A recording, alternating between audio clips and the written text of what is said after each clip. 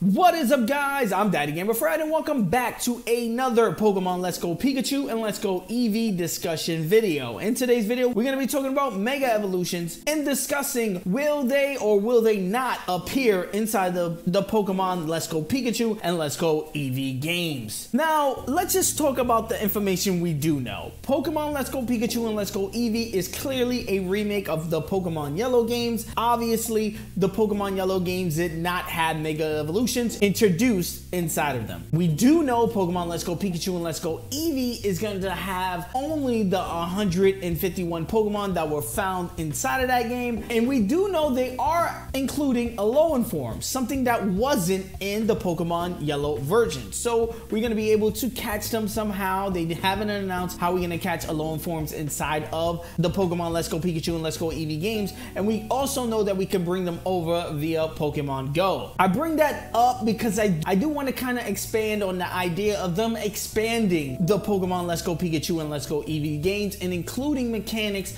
not only from games like Pokemon Go, but the core RPG games, stuff that we learned throughout the years, like features that were introduced later down the line, like Alolan forms, like giving Pokemon items to hold. Also, potentially Mega Evolutions. Now, we do know it's the 151 Pokemon again, and we do know that there are more than a few Pokemon that can Mega Evolve inside of that batch. We got the starters, obviously, Venusaur, Blastoise, and Charizard. We also know that Pidgeot can Mega Evolve, Beedrill. I'm probably missing a few others, Kangaskhan. There are, again, more than a few Pokemon that can Mega Evolve inside of the base set 151. Now, the reason why this is just popping up and in the news is because we got a brand new toy figurine update. And I know you're like, wait, toy figurine update? Yeah, hold on, let me explain. Coming from Pokeshopper.com, they tweeted this today. It said, I'm probably gonna say this wrong, but a Tommy figure, I'm just gonna call it a Tommy figure,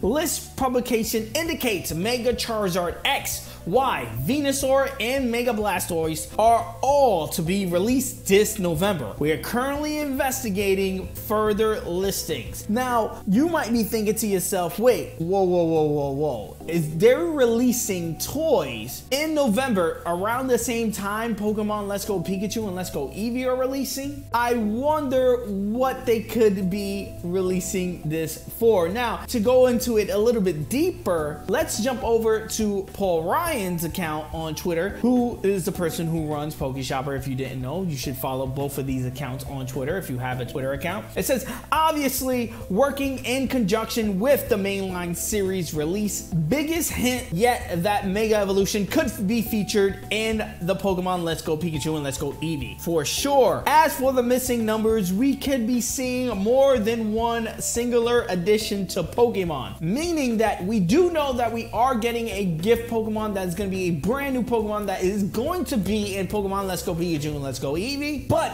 this leak, quote unquote, this toy information dump kind of includes numbers past this initial one Pokemon. So we could be seeing multiple Pokemon, or we could be potentially be seeing a brand new evolution, like a Mega Evolution to an existing Pokemon. Now, this got the whole Pokemon community speculating, like, are we going to see a brand new Mega Evolution to maybe the 151? And oddly enough, they are listings for more Pokemon toys to be released in November of Porygon and Lapras to again coincide along with the game. So a lot of people are saying, wait, that'd be crazy if we got a Porygon or Lapras Mega Evolution. Now, I gotta let you know that Porygon does evolve. It doesn't evolve in the first generation, so we will not be seeing Porygon 2 or Porygon Z inside of the Pokemon Let's Go Pikachu and Let's Go Eevee games unless they somehow include it, which I would doubt because that will open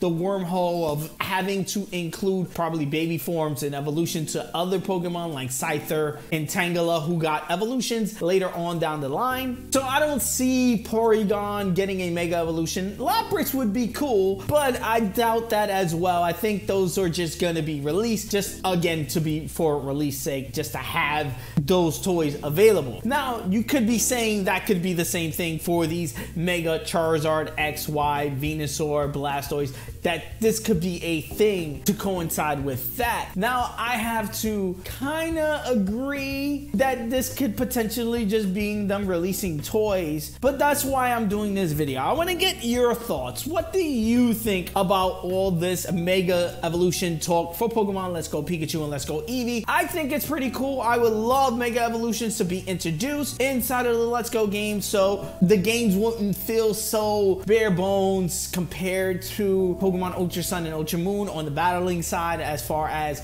we know they're not going to be Z moves. We know potentially they won't be Mega Evolutions, but if they do add Mega Evolutions, that will be a way to, you know, spice it up. We know they're not going to be a ton of different types outside of what we will see in the 151. When I say that, I mean a lot of dual typings and stuff. I know a lot of the 151 did get added their dual typing later on down the road, but the Pokemon that were made specifically for that do come out in like the 2nd generation, 3rd generation and stuff like that. So again, I want to know your thoughts. What do you think? Do you think we're gonna get Mega Evolutions inside of the Pokemon Let's Go Pikachu and Let's Go Eevee games, or do you think this is just them releasing toys to release toys, it dropping in November, maybe a sheer coincidence? Let me know what you think in the comment section below. Like always, guys, I'm Daddy Gamer Fred on Instagram and Twitter, and you guys can bring the conversation there. I'm the American gamer in Switzerland right here on YouTube, and yes, I'm gonna be doing a ton of videos just like this one. So if you enjoy, please hit that subscribe button.